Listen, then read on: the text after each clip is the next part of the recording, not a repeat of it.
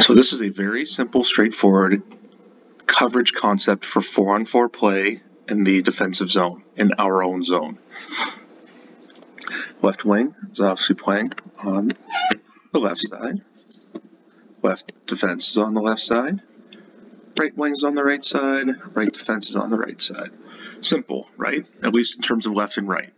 Now, this is where it gets a little bit more complicated.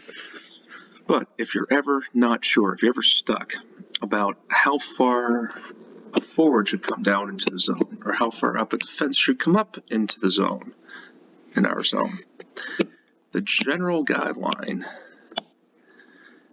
is that most of the time forwards never come below this hash mark and defense do not come above the hash mark.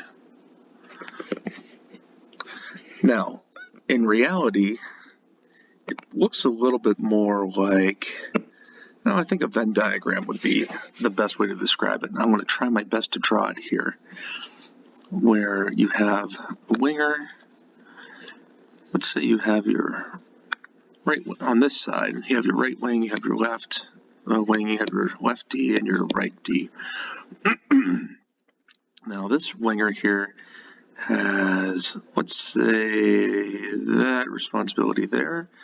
This left winger is going to have this responsibility there. Notice an overlap there between the wingers. Then the D is going to have responsibility basically up to about there. And this D is going to have the same responsibility to right around there. Again, there's overlap here in the middle, overlap here along the hash marks. That's where communication is quite important. The point being, again, if you're stuck, if you're really not sure,